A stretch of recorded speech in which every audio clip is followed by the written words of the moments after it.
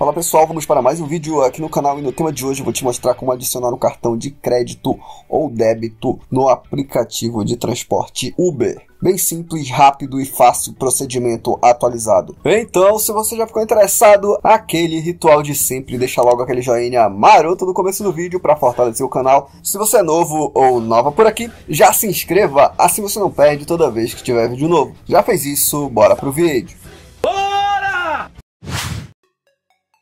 Muito bem pessoal, bem simples e fácil, eu já estou logado aqui na minha conta do Uber e aqui na tela inicial, observe aqui na parte superior direita esse ícone que está sendo indicado que representa o seu perfil. Clique nele, adiante, localize e toque na opção pagamento.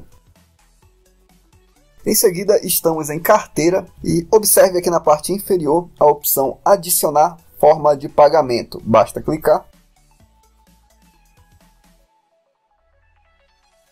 Subseguindo em adicionar forma de pagamento, logo de cara nós temos a opção adicionar cartão de crédito ou débito. E aqui tem uma breve descrição.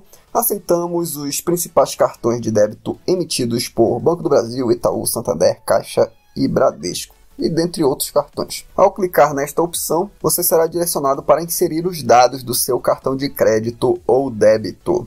Nesta etapa, o aplicativo do Uber não permite a captura de tela.